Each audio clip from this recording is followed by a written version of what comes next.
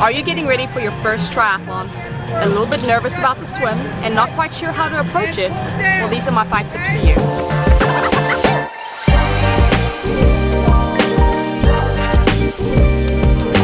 My first tip for you is to know exactly where you're going to start and when you're going to start.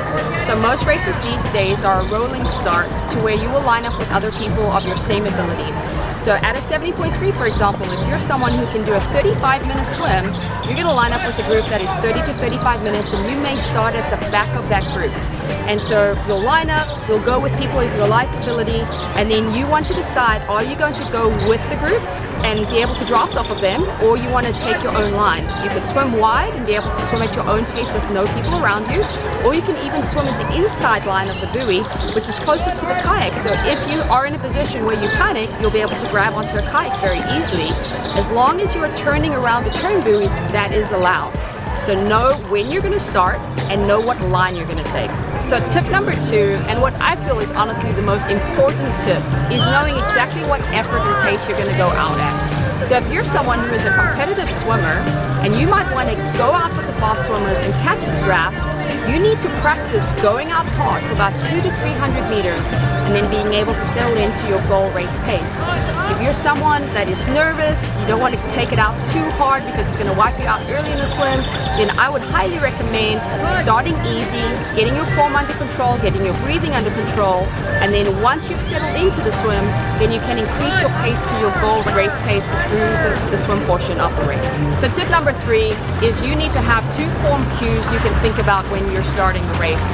There are so many things to think about when you're swimming. If you start to think about 5 different things, you're going to get lost, your mechanics are going to break down. So if you can think of 2 key things that you've practiced in training that kind of keeps everything else together, and you can lock in on that on race day and also keep you focused through the swim, that is what you want to do and will bring anxiety way down when you get started in the race. So tip number 4 is know the course. Before race day, make sure you look at the map. You can see where the turn buoys are.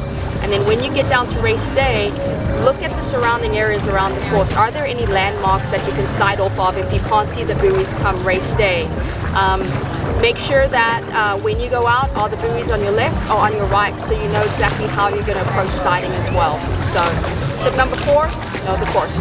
Tip number 5 is learn how to sight. This is obviously a necessary skill in open water swimming, and know that if you have a tendency to kind of swim skew a little bit, you need to sight more frequently.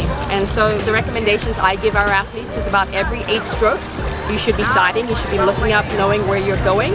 Ideally you want to see the buoys. If not, you should have a landmark behind it that you're looking at, and if you can't even see that, just follow the caps in front of you.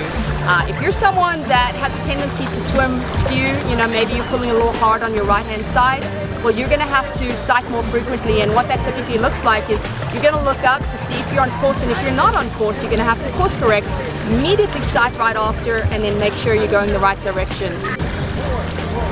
So this is my 6th and final tip. When you go out and you start the race, if you're just new to swimming, go out, take it at your own pace.